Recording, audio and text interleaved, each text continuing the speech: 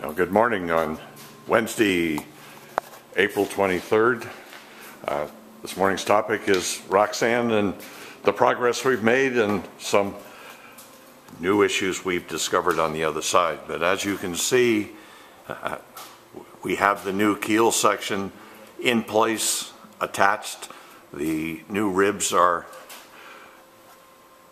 bent and shaped and will go in shortly.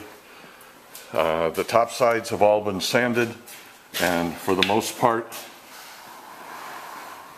we've done the cotton caulking and the first pass of seam sealer. But remember the water trap on the aft end of this boat? Well, just to be consistent, whoever worked on it created a similar water trap on the front end, and John will take you through what we found and how we're going to address it.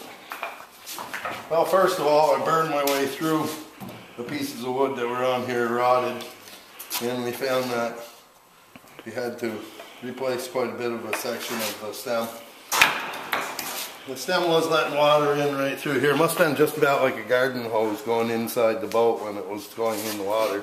That's what the owner said, right, John? That she climbed up under the foredeck when they first launched the boat, and Roxanne was taking on water. It looked like there was a garden hose. Well, I'm not surprised with the amount of rot I found in the hole down in it, but I got down to where there's good wood, and I'm going to make a big piece of wood for a plug right here. Fix the stem, and I made a pattern. Made myself a pattern so that I could actually cut a piece of wood for in here. And then I took some blanks of hardwood and started to cut in. I'm going to do it in two halves. Basically, that way I can Dutchman it in, overlap it, and fit it. And I got the second piece in here off. That all I gotta do is cut it out and fit it in. We'll epoxy it back in, 5200 the boards to it, and get it all watertight and get it solid again. Yeah, the stem is in good shape above and below that, isn't it? Yeah, it's in real good shape. Yeah.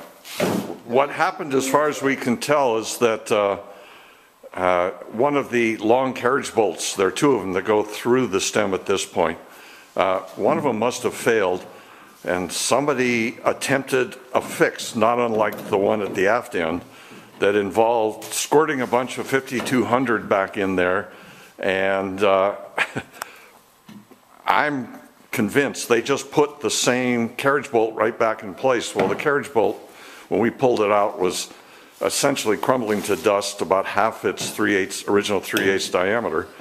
And of course, what the 5200 did was seal off around that passageway and created a situation where we simply trapped water in there. Water was in the wood all the way.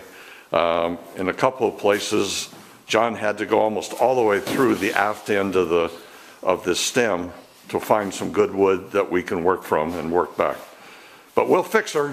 She'll be as good as new once once John